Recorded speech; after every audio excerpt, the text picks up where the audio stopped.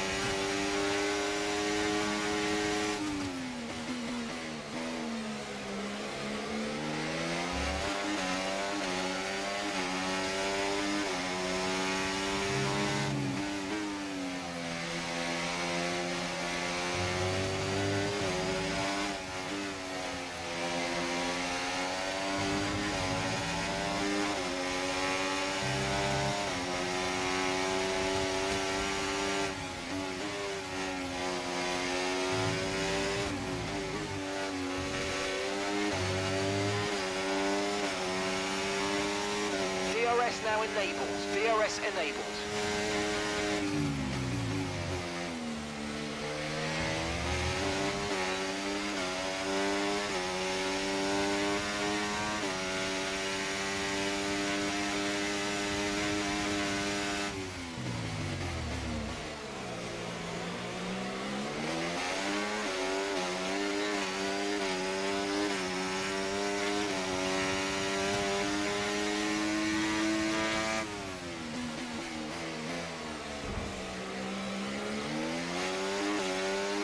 Okay, good work. Great pass.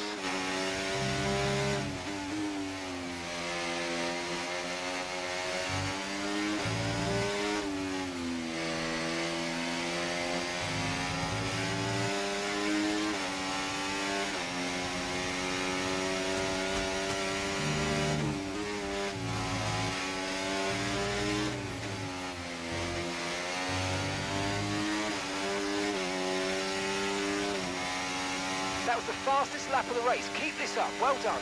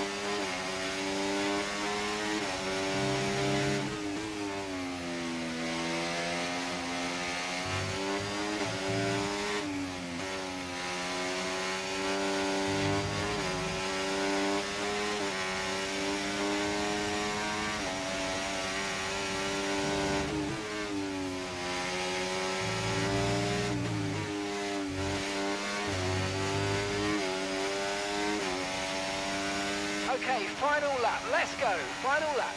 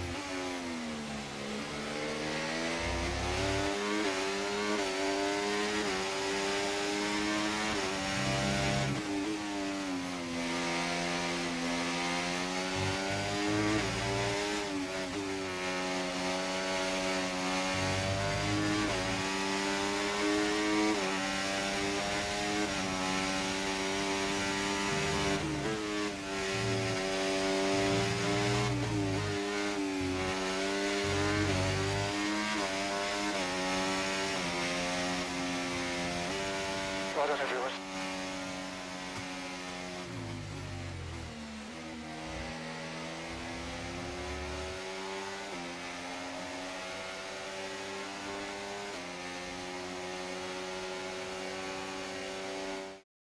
And Leclerc to the line, to the checkered flag. It's King Charles today. He wins. Race win, fastest lap as well, so that extra point for them today, and what a masterful performance. They really showed a clean pair of heels to the rest of the opposition out there today. They had no answer for them. Looking at the podium, you can see that red suit familiar to fans across the globe. A world-class win for a world-class team. Ferrari, do it again.